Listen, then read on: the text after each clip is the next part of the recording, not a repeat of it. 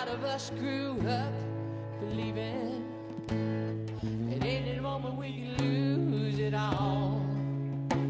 At the drop of a hat, God might turn his back and move on. But all of us feel like we blew it, thinking that we're just too far gone. But I want you to know there's still a hope for you now.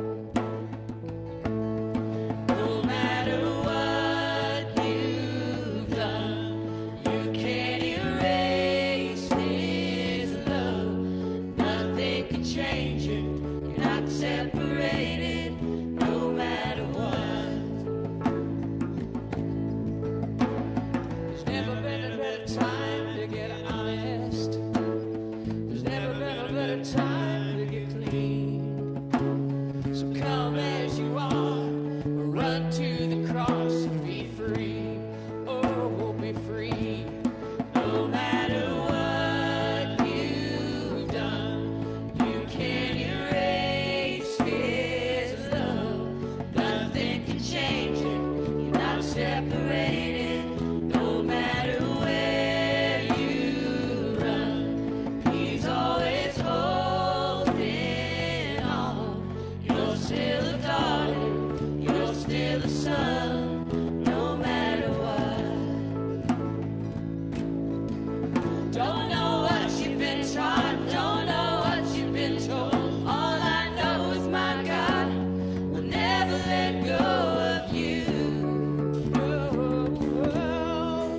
Don't know what you've seen, don't know what you've been through. All I know is my God will never let go of you. Never let go.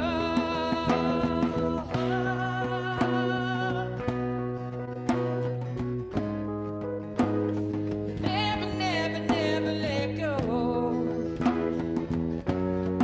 No matter what you've done, you can't erase his love. Nothing can change it. You're not separated. No matter where you run, he's always holding on.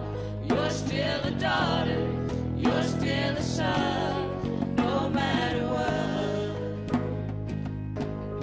You're still a daughter, you're still a son, no matter what. True Amen? that. Yeah. Woo. All right, I need, before you go greet one another, for the Cancios to come up here front and center, please. Cancios front and center. Okay, all right. If I just need you to know how cruel these people are.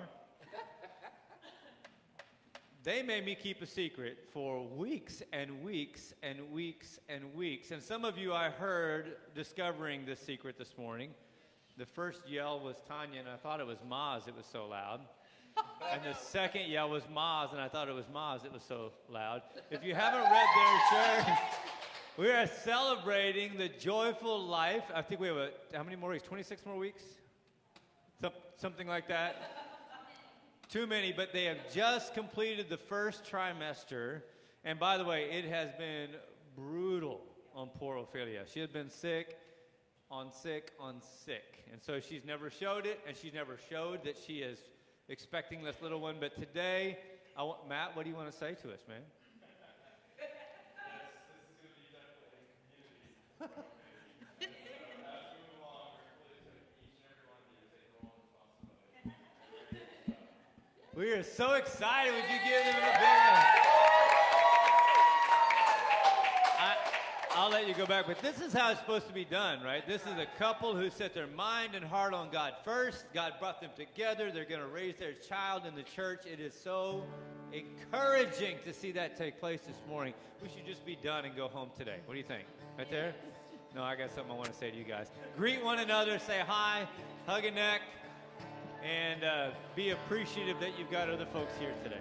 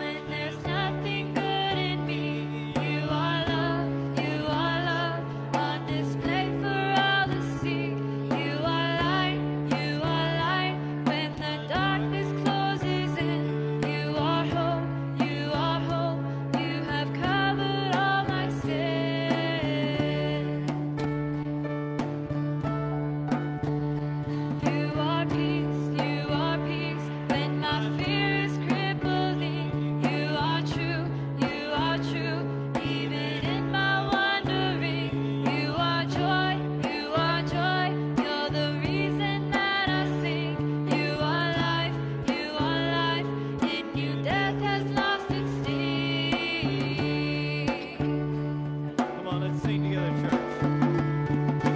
Oh, I'm running to your arms. I'm running to your arms. The riches of your love will always be enough. Nothing compares to your embrace. Light of the world, forever reign. You are more than my words will ever say. You are Lord, all creation will proclaim. You are here, in your presence I'm made whole. You are God, of all else I'm letting go.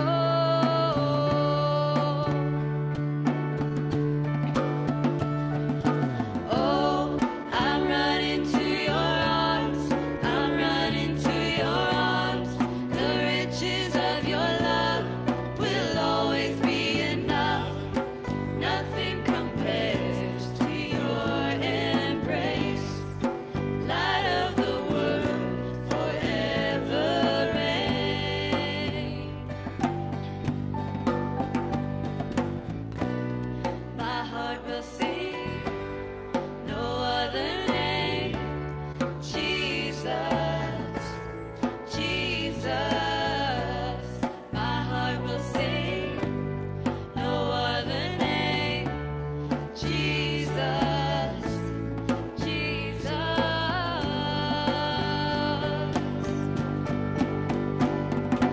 Oh, I'm running to your arms. I'm running to your arms. The riches of your love will always be enough. Nothing compares to your embrace. Light of the world, forever reign. Oh, I'm running to your arms. I'm running to your arms. The riches of your love will always be enough. Nothing compares to your embrace. Light of the world, forever reign. Oh, nothing compares to your embrace. Light of the world, forever reign.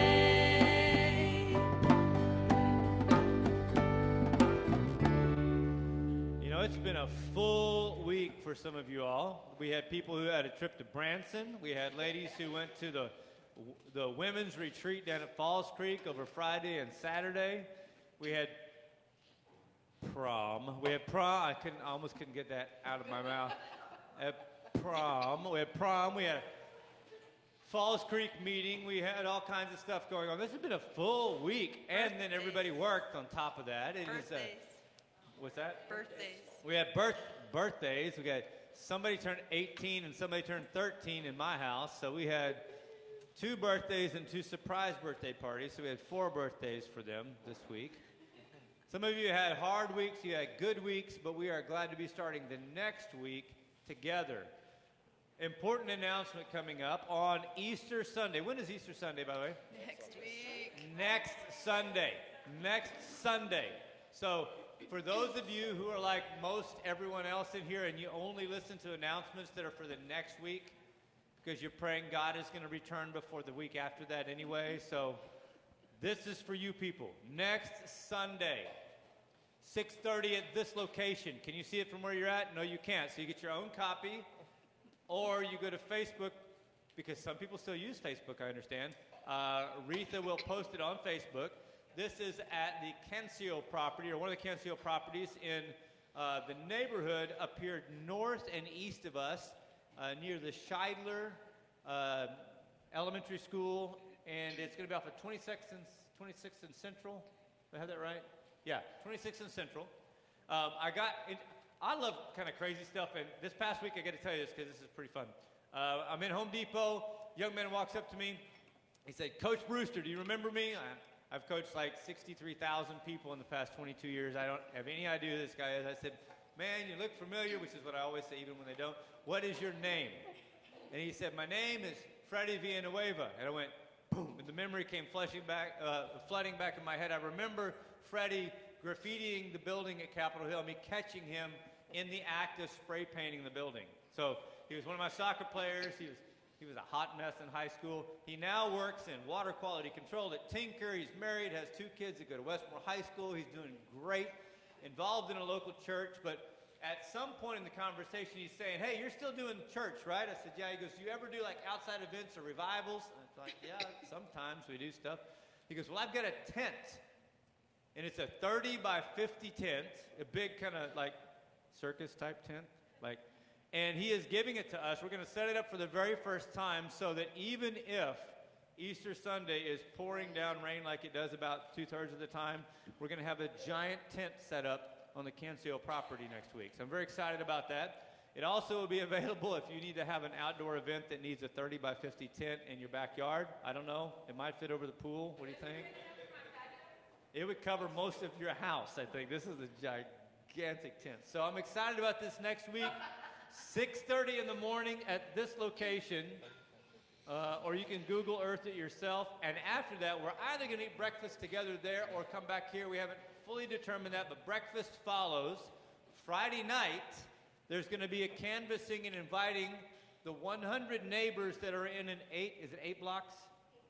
8 blocks around this area, the area that the Cancio family is specifically going in to evangelize, to bring the kingdom to, for those that don't know the Lord. And we're going to pass out flyers if you're available Friday night to go with Cancios to this 8-block area. There are 100 homes. They've got 100 flyers, and we could do it in like an hour and a half if everybody showed up. So, more details to follow? Facebook post. All right, so any announcements about next Sunday again? Because sometimes at the end of the service, nobody's listening anymore. I've noticed that. All right, let's continue singing, and I may bring it up again in a minute.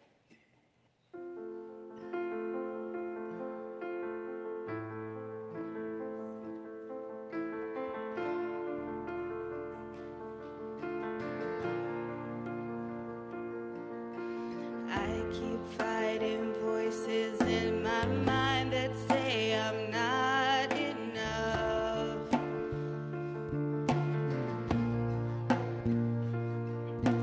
Every single lie that tells me I will never measure up.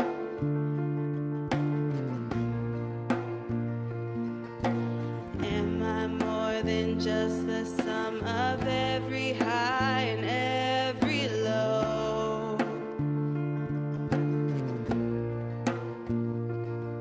Remind me once again just who I am, because I need to know. Ooh, you say I'm loved when I can't feel a thing. You say I'm strong when I think I'm weak. You say I'm held when I am falling short, and when I don't belong. Oh,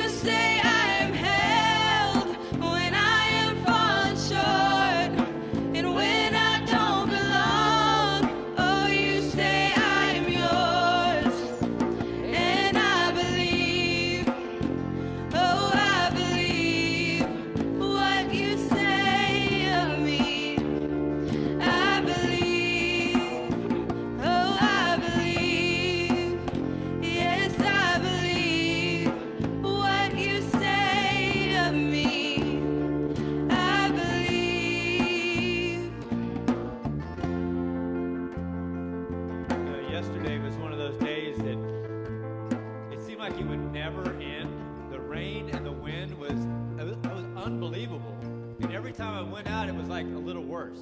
Like, surely at some point it'll just pass. But it didn't. I was watching the weather. It just sort of ground over us, and the radar would renew, and it was just circling over us, and then it just kept going. I'm thinking, good grief, it will never end. But this morning, what did we see? Beautiful sun coming out, right? Birds are acting like nothing's going on. They're just eating all the worms that are washed out now. The dogs are running around in our yard. And I was reminded that sometimes our weeks are like yesterday. It is just, it grinds us down, and it looks bleak and stormy and dreary. But the sun is going to come back out. There will be a better day. And it was so bright and beautiful this morning. Just had to remind you of that. If you didn't get out and see the sun today, you need to be out sometime today, because you had enough of that dreary weather yesterday. God reminds us that he brings us joy in the morning, that he brings us happiness after sorrow, that he renews beauty from ashes. This is our God, right? Aren't you glad you're here today? I'm so glad you're here today. Let's sing. They say sometimes you win some, sometimes you lose some.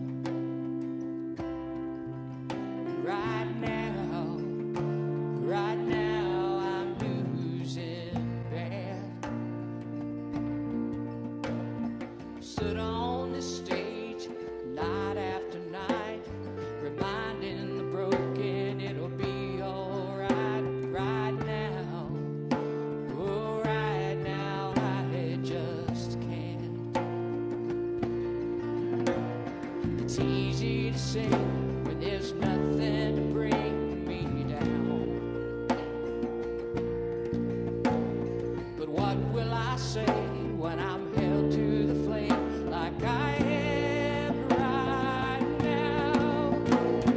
I know you're able, I know you can stay through the fire with your mighty hand, but even if you don't, my hope is you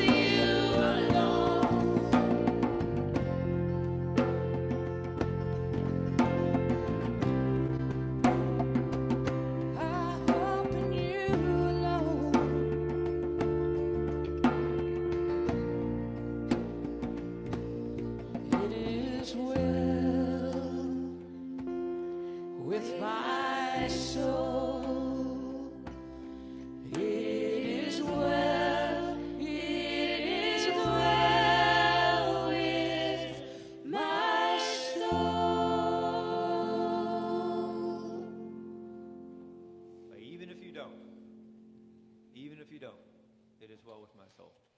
Amen?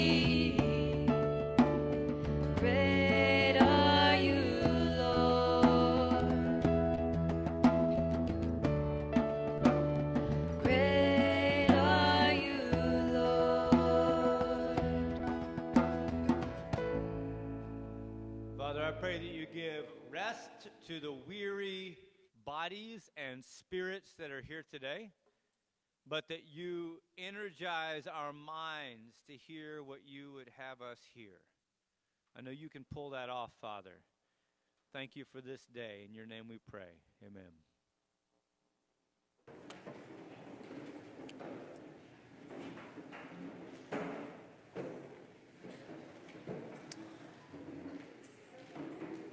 I was making notes to a group of folks in this part of the room that they seem to be unaware that young people don't go to church very often anymore. And in fact, as I look out across this group, the average age of this group, those of us 50 and older notwithstanding, is pretty young. Wife, you are not anywhere near 50. I just want you to know. Mikey, you're not anywhere near 50 either, for a totally different reason. It is so good to be here with you, all different shapes and sizes and colors and states of mind. But I want us to draw together into our attention on the Word today. Are you with me? Yes. I think that if Delisha and Maz and I, who else was at prom last night? And Lily, if we can do it this morning, all y'all can do it. I'm just saying. All right? I bailed out before Lily did. Lily bailed out before Miss Maz did. I bailed out before you to go pick up. Miss Maz bailed out before Delisha did. And then Christy got up in the middle of the night to go pick up Delisha. So, Delisha, you're the champion. You've had the least amount of sleep probably in this whole group. And she's got prom hair, and she just don't care today. Look at that, it's sticking out everywhere. I'm so glad you are here. And I want us to not waste our time just listening to me, so you've got to engage. This is, as I've acknowledged, probably the least effective way of teaching. So if I'm not doing a good job teaching, you have to be a much more effective learner today. So crank up your learning. You have to be a scholar today. Have your word open and be ready to listen. Last week we studied a church called Thyatira. What a weird name. And we spoke under the topic of the church being used as intended. And in the discussion, I'm hopeful that we were reminded of the purpose of the church. The purpose of the church is not solely to focus on those who are present in the church. It is to bring glory to God. By the way, that's why the whole universe was invented. That black hole that somebody took a picture of this week, that's pretty exciting. Science nerds, did anybody hear about that black hole this week? So you're like me. I was like, dude, since Disney made a movie called The Black Hole, we have been wondering what a black hole would really look like, and we were pretty sure it wasn't Disney's version. And when you looked at it, it was like the Eye of Sauron. It was this big black hole with like fire around it.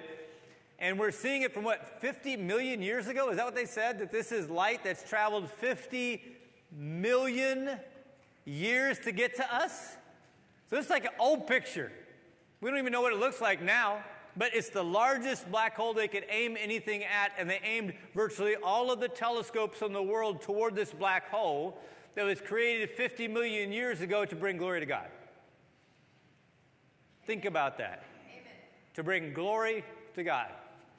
And we were placed on the earth sometime probably after that black hole sprung into existence at the word of our God. And we are in the same manner to bring glory to our God. And I believe that while God could have chosen to put other life on other planets, I think he's just crazy extravagant and created an entire universe and only placed one little tiny minuscule planet in that universe that sustains the life that he placed on it called humans, and that he put us here to bring glory to him.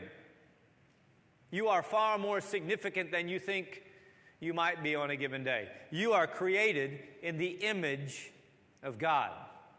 The image of God. And then he said, all of you that are created in my image, I need you to get together because you have central purposes in all of creation. One is to know me. And then because I have given my most precious creation free will, you are to make me known to other people as well. And I'll call this my bride, the church of Jesus Christ. My precious bride. God is monogamous. He has one bride, his church. And we celebrate our intended purpose to bring glory to God through the knowing of our God and the making of him known. So when you put it like that, church has a pretty important role to play. Used as intended. The church in Thyatira had to be reminded of that, to bring glory to God through the salvation of the lost and the maturing of the followers of Christ, so that in due time we will be fully restored to our God. Our sin will be erased and we will abide with him forever in his perfection.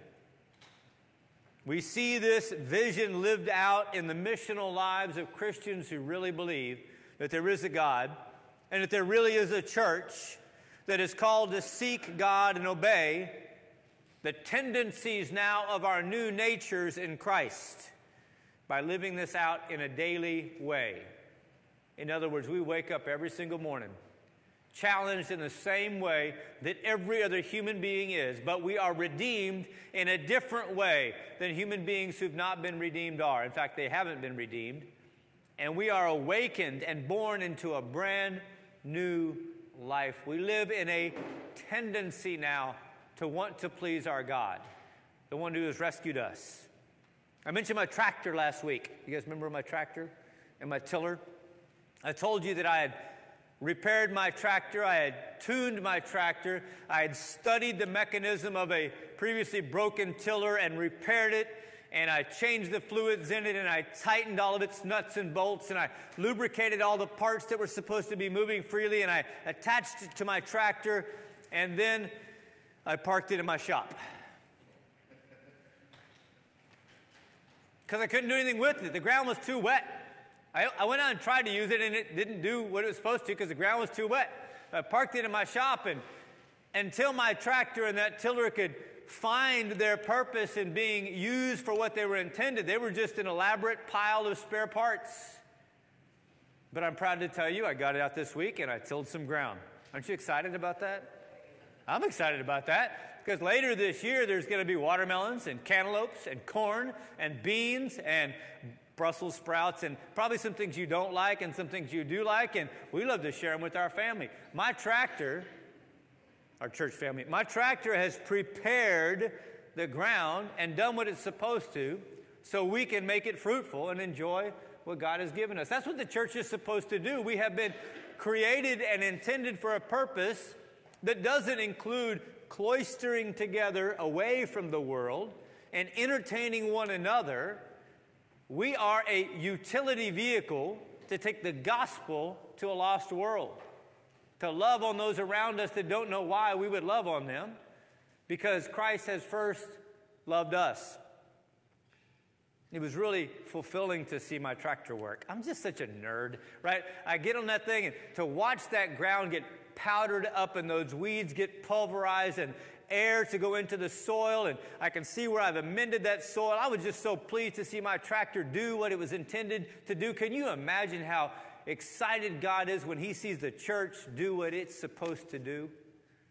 How the angels rejoice when this organization is doing what God intended it to do. I believe that it must bring joy to the heart of God because he created us for that. I want to look at the three final churches in Revelation chapter 3 today. We're going to think about the messages that we receive from each of these three today. I'm going to kind of be flying because it's the last 3 of 7. We've got a lot to get in because I really can't wait to speak about the reality of the resurrection of Jesus Christ next week. And I'm going to get to that next week. But for this week, I want us to continue to take the example of these churches. That the churches are simply enough for this world. There is nothing more that is needed than Jesus Christ manifesting salvation through those that he has saved. The transformed church is enough for the world. In Revelation 3, we see the church at Sardis addressed. And this is what John the Revelator wrote down when the angel of the Lord, also known as Jesus Christ, said to him the following: "To the angel of the church at Sardis write, these are the words of him who holds the 7 spirits of God and the 7 stars." I want to stop right there. Bible theologians, doctrinal people, what are the 7 spirits of God?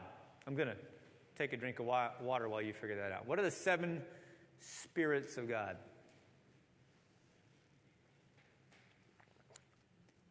A lot of no eye contact going on right now.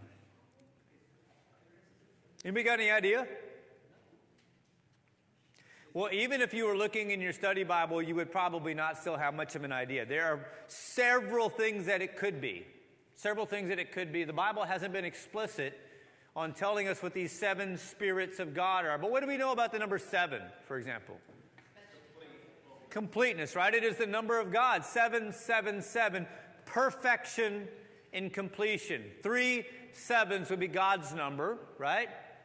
Incompleteness, or almost complete, which is not complete, is 6. 3 sixes is perfectly imperfect, the number of the beast we see in Revelation, right? So 777, God's number, would be one of the ways we understand this 7 to be an indication of the perfection of the Spirit. What is the only Spirit we know to be perfect? The Holy Spirit, right? It's likely this is speaking of the Holy Spirit. We see some other places in the Old Testament and I think Isaiah and then in Revelation that indicate there are characteristics of God that are listed in Isaiah. There are 7 characteristics of God, but we don't really know. But what I really know is that God knows what this means. And he indicates that the 7 spirits of God are held by him and the 7 stars. We do know a little bit about the 7 stars. What are those? The pastors, right? The pastors. And what were the lampstands we heard earlier? The churches. I know your deeds. Anybody ever been in that spot where somebody says, I know what you did, and you are full of dread because they might actually know what you did? I have an evil trick I play on high school students sometimes, where I tell them I know what they did, but I don't really know what they did, but I think they've done something. And they sit there and begin to squirm, and many times they will confess something I had no idea that they had done because I just tell them I know what they did. Or I know what they did here, but I didn't know the other things they told me they did, right? God knows what we did. He knows what we do, and he knows what we're going to do.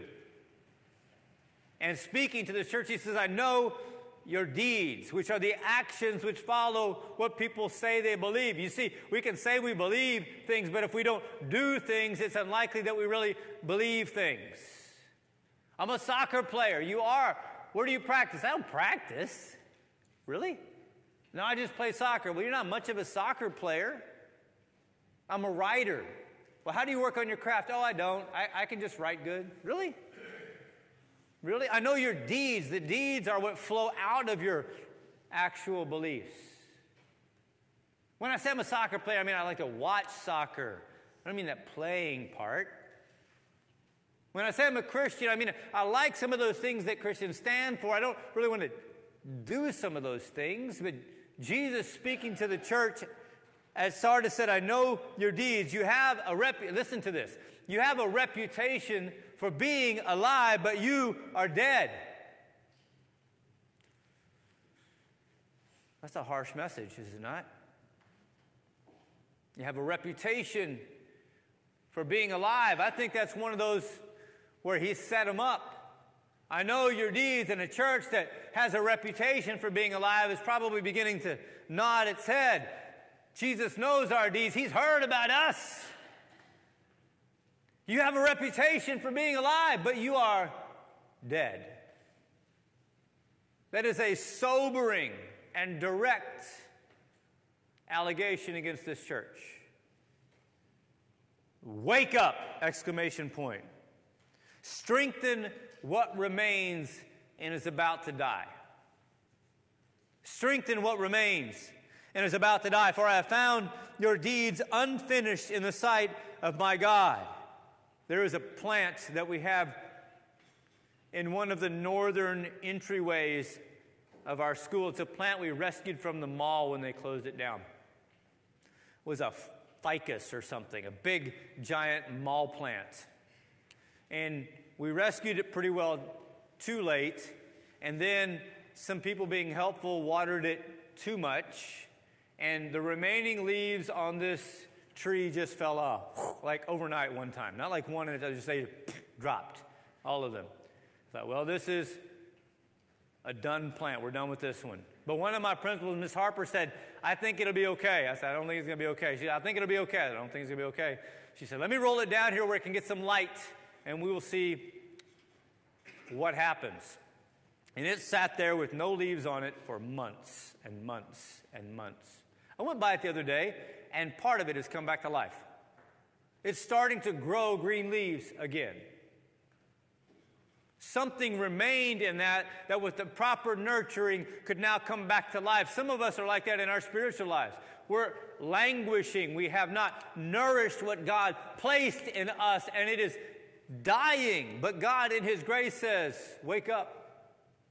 It's not too late. take that tiny ember, that little spark of faith you still have, and fuel it, feed it, and it will come back to life. He said, it's not too late for you. Remember, for I found your deeds unfinished in the sight of my God. Remember, therefore, what you have received and heard. Hold fast and repent. But if you do not wake up, I will come like a thief, and you will not know at what time I will come for you. That would be terrifying to hear that message. That would be terrifying to hear that message. As a head of a household, to go back and speak to my wife and children after hearing that message would be a rough day. So, Dad, what did he mean when he said, Jesus said our church is known for being alive but is really dead? What did he mean when he said, wake up? What did he mean when he said, take what is still alive and work with it, bring it back before it's too late? What did he mean when he said, I will come like a thief? Maybe it's hyperbole. Maybe it's exaggeration. Maybe it's just symbolic speech. Or maybe this is the way the heart of God works, not only within the individual believer, but within the church as well. But he says there are some in Sardis. I like this. A few people in Sardis who have not soiled their clothes. For those of you with a less delicate translation, it means poop your drawers is what it means. For those of you who have not soiled your clothes with the fecal matter of sin, there are some people who have still not given over to the corruption of their society. They will walk with me, dressed in white, for they are worthy.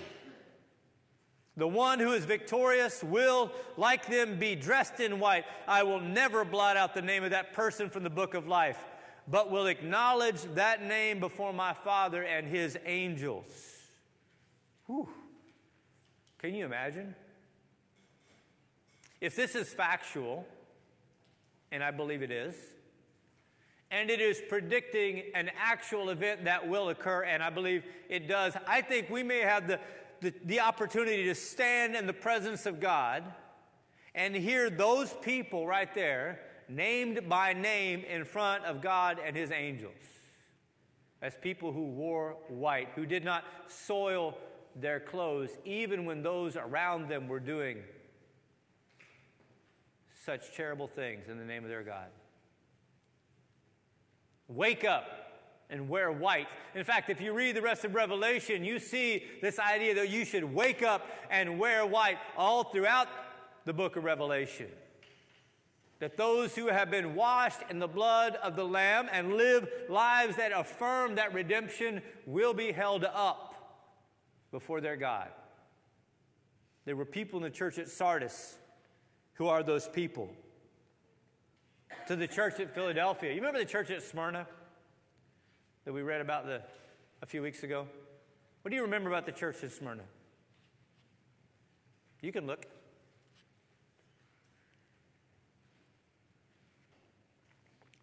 A lot of long pauses today. They persecuted. They suffered, but what? They persevered. What else?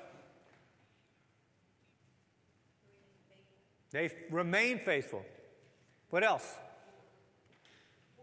They were poor in money, but they were rich in the spirit. In fact, God said, you're not poor, you're rich.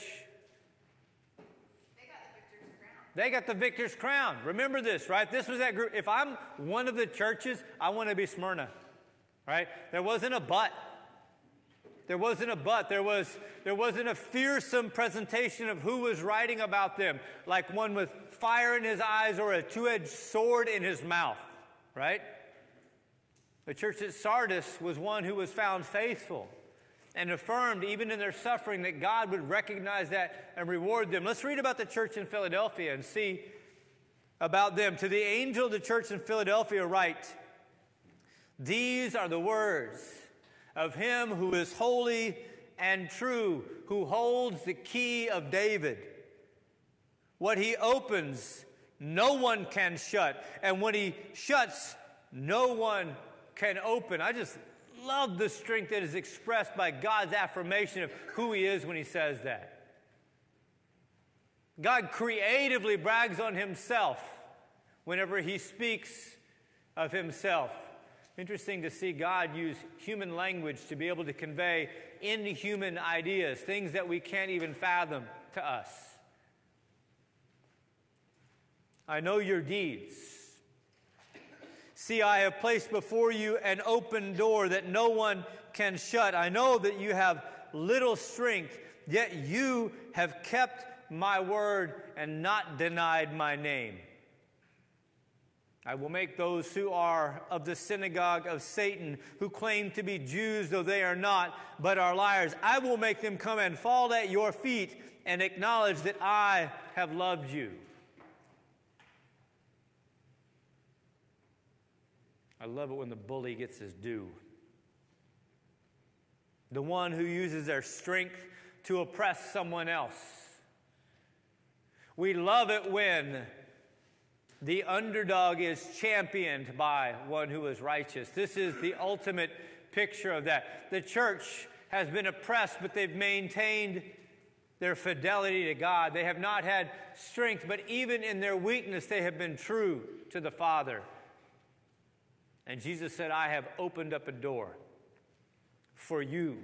Oh, and by the way, all of those fools in the purest biblical sense, all of those fools who belong to the synagogue of Satan, those who say they are Jews, God's chosen people, but are not, will one day be forced to bow before you. You know, don't we just want God to reach down a little bit sooner sometimes and correct some stuff? To fix some things, to right some wrongs, to affirm that the lives we live in following him are the right lives, but trust me, he will make it all right someday. He will affirm those who have maintained their fidelity to him. Since you have kept my command to endure patiently, I will also keep you from the hour of trial that's going to come on the whole world to test the inhabitants of the earth. I love the fact that God loves us each especially. And in this instance, he has identified a church in their weakness, and they've undergone oppression, but have maintained their fidelity. And he said, I've got something special for you. That even while the rest of the world is being tested, I will preserve you from this testing. What a beautiful gift from God. He goes on to say, I am coming soon. Hold on to what you have so that no one will ever take your crown. The one who is victorious, I will make a pillar in the temple of my God. Never again will they leave it. I will write on them the name of my God and the name of the city of my God, the new Jerusalem, which is coming out of heaven from my God. And I will also write on them my new name. Man, it kind of sounds like Jesus has some favorites in Philadelphia. Like they're getting special treatment in Philadelphia. Makes me kind of want to move to, not our Philadelphia, but the original Philadelphia. Our Philadelphia is not quite probably what they're talking about in this case. I'm kind of jealous of these people when I read what Jesus said about them, that he is going to set them as pillars in the temple of God and they will never leave, that they will have the name of the new Jerusalem written on them. And in fact, Jesus' new name written on them. That is a stamp of identity that is indelible. If you want to get a tattoo, that's the one you want right there. That is the permanent affirmation to whom you belong. The church in Philadelphia was faithful. Verse 14, to the angel of the church in Laodicea write, these are the words of the Amen. Cool. What does that mean? The end. So be it. The affirmation that it will be so. I hope stuff happens sometimes. I try to make some things happen sometimes. I fall radically short nearly all the time. God just says it and it happens. He is the Amen. If God says it, it is so. He spoke the universe into existence. Not because he needed words, right? But just so we could understand that it was by his impulse of will that all things were created. These are the words of the Amen, the faithful and true witness, the ruler of God's creation. I know your deeds, that you are neither cold nor hot. I wish you were one or the other. Wow, we didn't even get anything positive out of this church. He launched right into his indictment of them. They are neither cold nor hot. I wish you were one or the other. I often tell students they're not even good at being bad. You're bad at being bad. You're not even proficient at doing the wrong thing. I wish you were at least good at being bad. I could have some sort of grudging respect for your prowess in that area, but you're bad at being bad. How about you just try to be good at being good and do the right things? Understand that. Jesus said, and I don't even think it was tongue-in-cheek, that it is more annoying to be riding the fence, to be lukewarm, to be passive, to be weak and deluded, tossed about by everything around us, than it is to stand for something, even if it's the wrong thing. Listen to how God deals with lukewarm. Because you are lukewarm, neither hot nor cold, I'm about to spit you out of my mouth. Some translations say vomit you out. But you say, I am rich, I have acquired wealth, and do not need a thing. But you do not realize that you are wretched and pitiful, poor, blind, and naked. Have you ever felt that way when you see a celebrity splattered all over social media? Carefully painted up, carefully attired, carefully lit, with all the right angles presented, and think how sad their life must be. They find all of their value in an Instagram. Think about that. In an Instagram. Something that is so true, right? So true in its name and in its nature that people miss the irony. It literally is a false image that disappears like a vapor. And people are affirmed when others look at this false image that will disappear like a vapor and like it and send it on and say, that is me. What a tragedy it is to be celebrity. I was reading about an Oklahoma native son, a guy named Blake Griffin, who grew up not too far from here, in fact. Played a little basketball. And Blake was different in high school, it seemed, than he is now in real life. And it's just such a tragedy to see how he has affirmed who he is to the world. And he happened to go to a Christian school where I know he was taught the truth of God. And yet he hasn't adopted the truth of God. He thinks he's got it made. He's 6'10"? He can jump out of the gym. He sells Kias. He has 2 kids. He's not with them or his girlfriend, former girlfriend anymore, but now he's got a new ball club. He's happy to be playing with Detroit. Is that where he's at now? Blake Griffin thinks he has it made. I literally could put his name or 10,000 other celebrities of the moment's names in this spot. You think you're rich, but you are wretched, naked, pitiful, blind. But even in that, our God is a God of grace and wants to redeem folks like that. The disgusting life that a rapper and artist named Cardi B not only came out of, but now promotes as a way of living, is one that God wants to redeem her from. A beautiful human being on the inside, no matter what is being expressed, on the outside is available if the grace of God is allowed to wash her of her sins, just like he washes us of ours. And we could go on and on. Verse 18, I counsel you to buy from me gold, refined in the fire, so that you can become rich, and white clothes to wear, that you can cover your shameful nakedness, and salve to put on your eyes so you can see. How cool would it be if genuine spiritual revival swept Hollywood in the United States? None of us believe that will happen. I can tell from our faces now.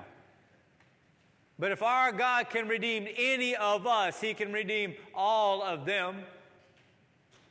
What would it be like if all that talent and opportunity now turned to praising God with what they have? He says, buy that kind of gold from me. Take that kind of affirmation from me. Receive that kind of healing from me, and you will be who I intended you to be. So even to the church in Laodicea, he says that. To those, in verse 19, I love, I rebuke, and discipline. So be earnest and repent. Here I am. I stand at the door and knock. If anyone hears my voice and opens the door, I will come in and eat with that person, and they with me. To the one who is victorious, I give the right to sit with me on my throne, just as I was victorious and sat down with my Father on His throne. Jesus says this is available to all who will receive what I am offering. Just like I was declared victor over sin and death, and then was awarded my seat beside the Father at the throne, I will award your seat beside me with the Father at the throne. To him who has ears, let them what? Hear. Get to hear what the Spirit says to churches. Each of the churches in Revelation are addressed by God Himself.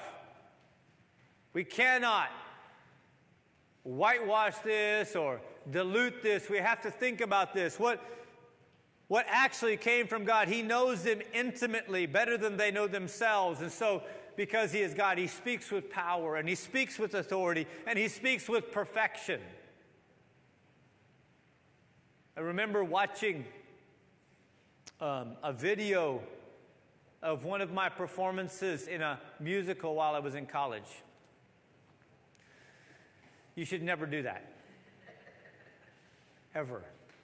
Those of you that have listened to your voice on a recording or watched the video will often be destroyed by the experience, because you're thinking, oh my gosh.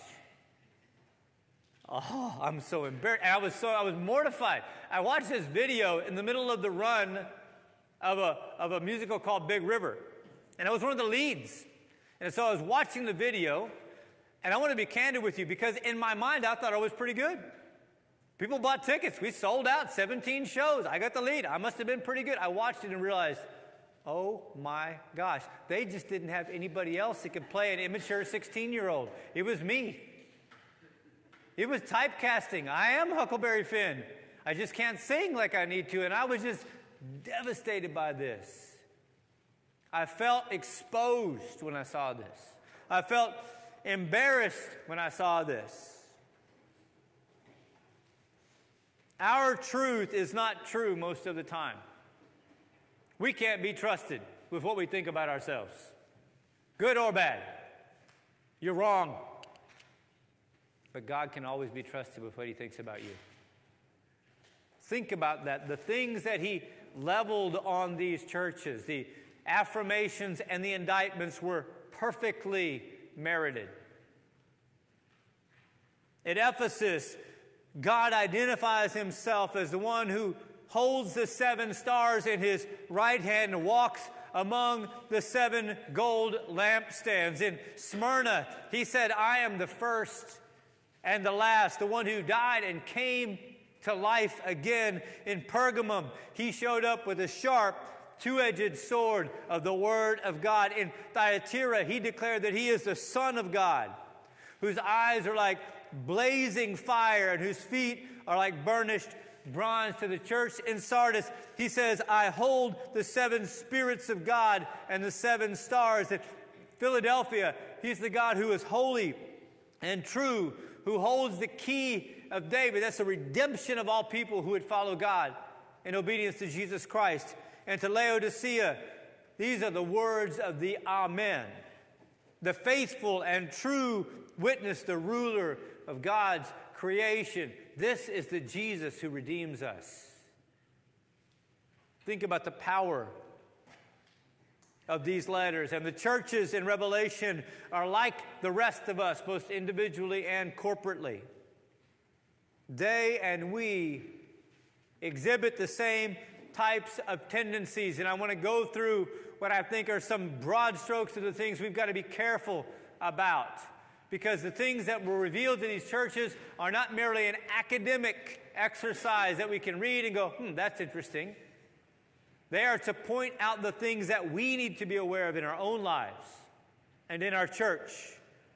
Those churches were, first of all, distracted. They were distracted by the wealth and comfort of their lives, by the philosophies and learnings of those around him. They were distracted oftentimes by the troubles and even the victories of the day. There are many things in our lives that distract us from being in relationship with God.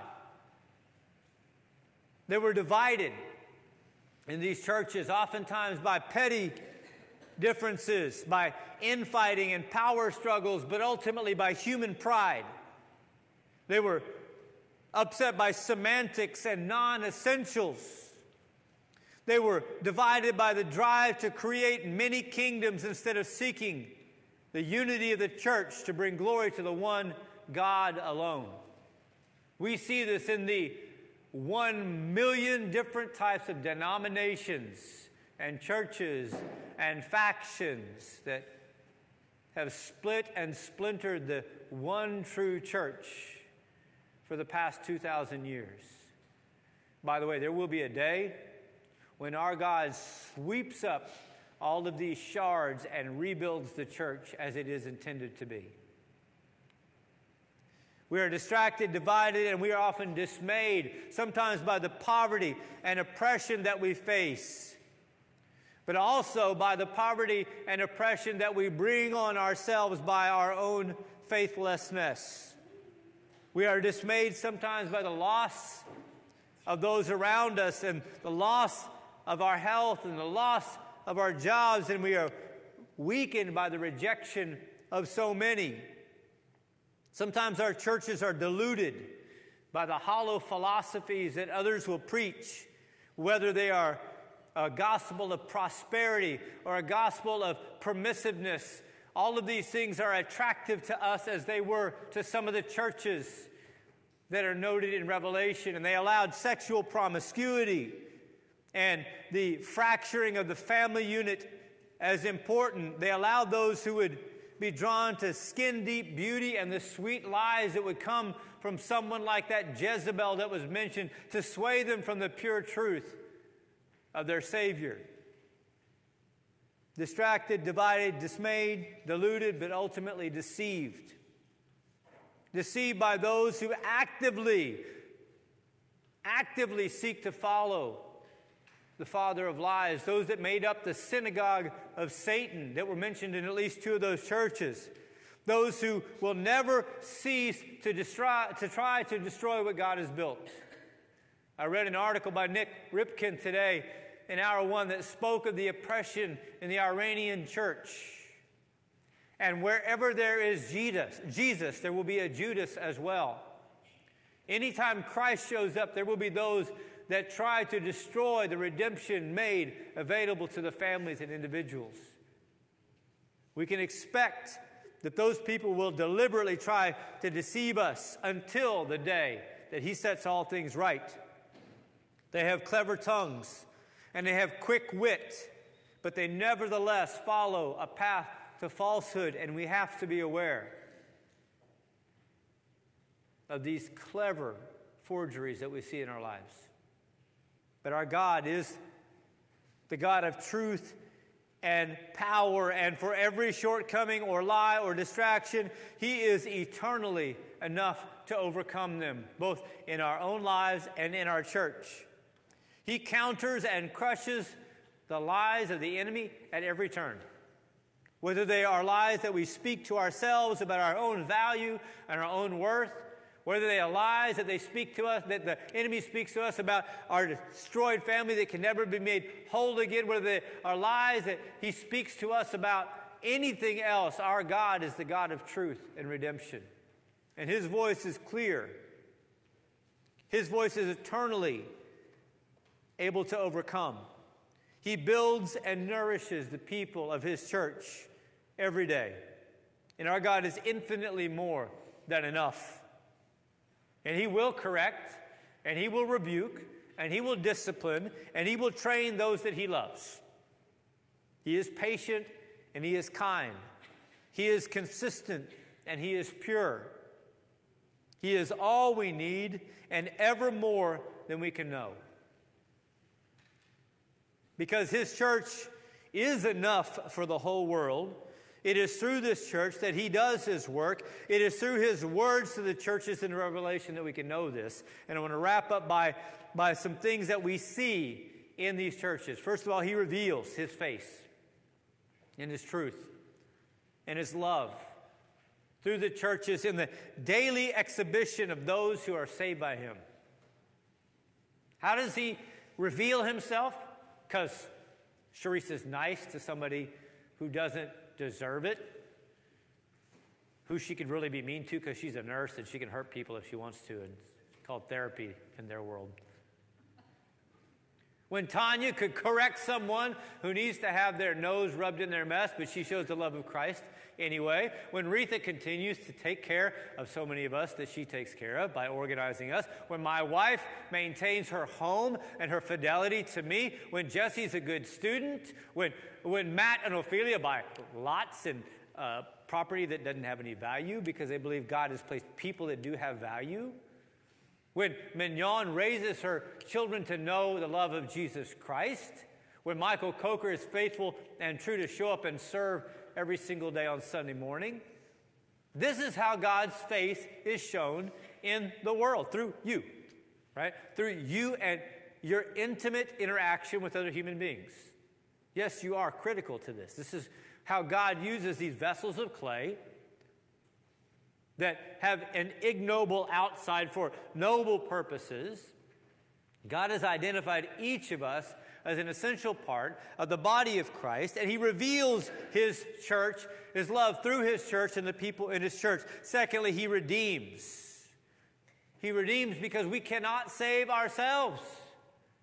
We can't. And he speaks to the churches about his work of redemption, not their work of redemption.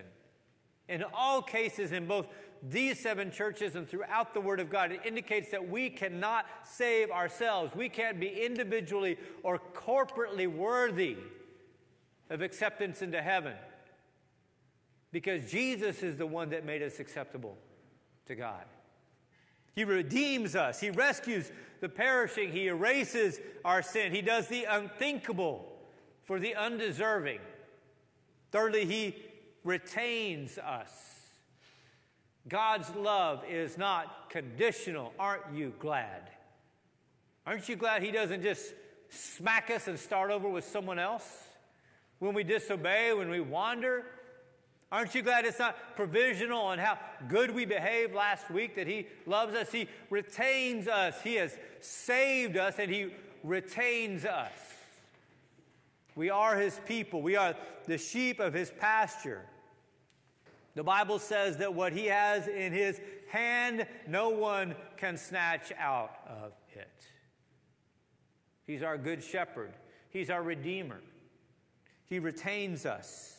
Fourthly, he revives us. He is continually encouraging and directing and calling us to return to our first love. He gives us the supernatural energy and guidance and direction that we need to fulfill our purpose when we're just flat worn out and tired and too dumb to do it. He gives us all of those things that we need because he revives us.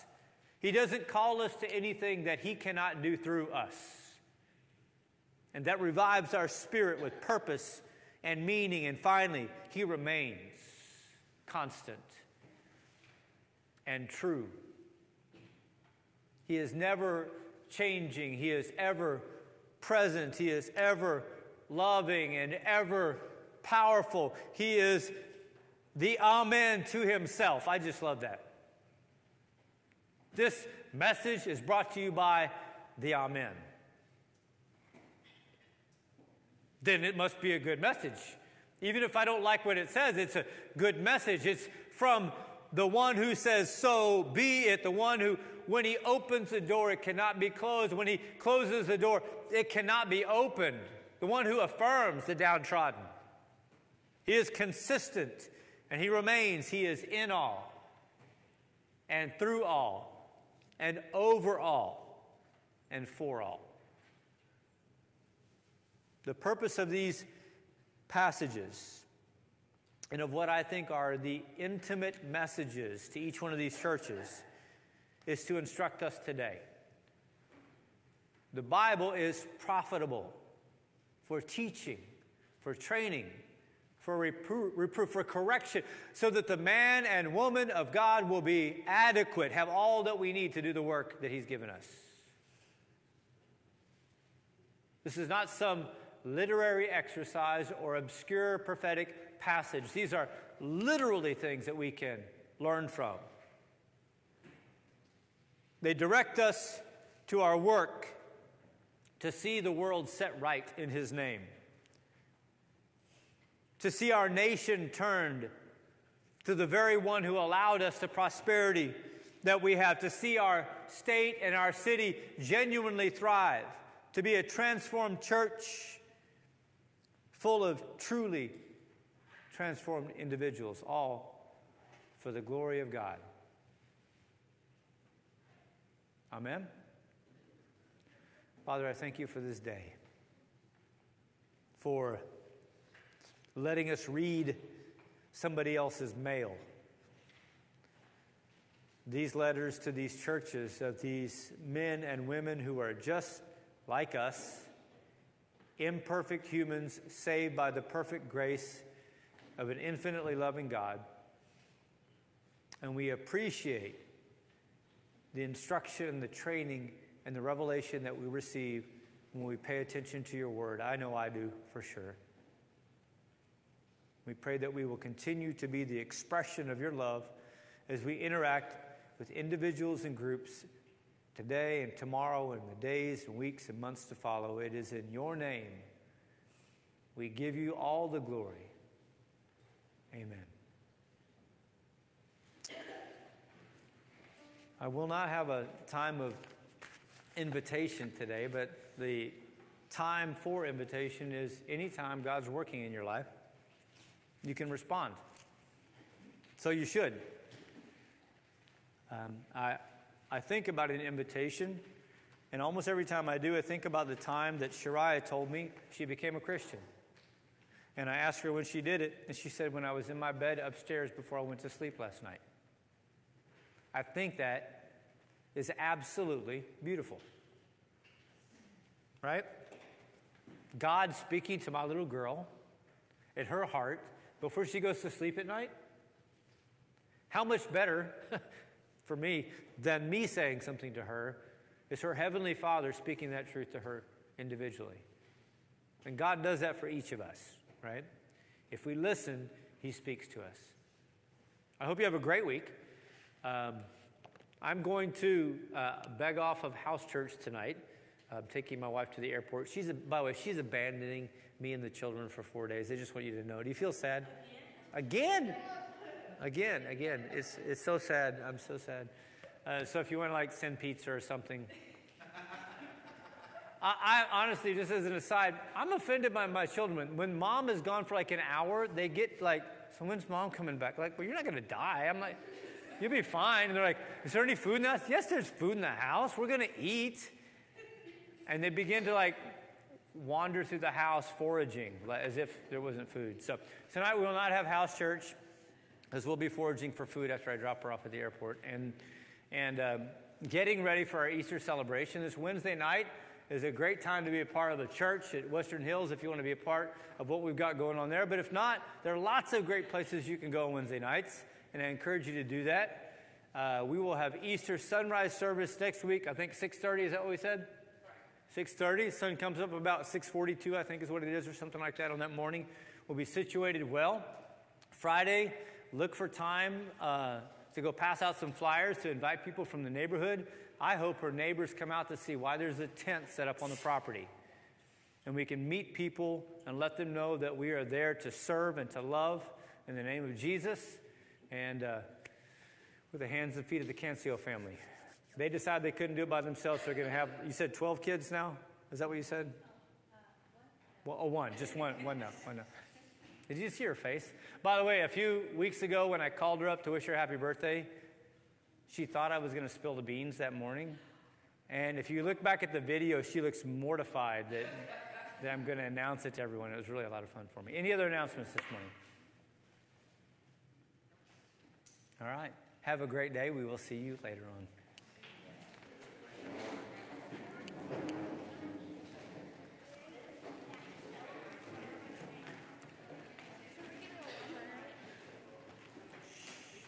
Hi, Mama.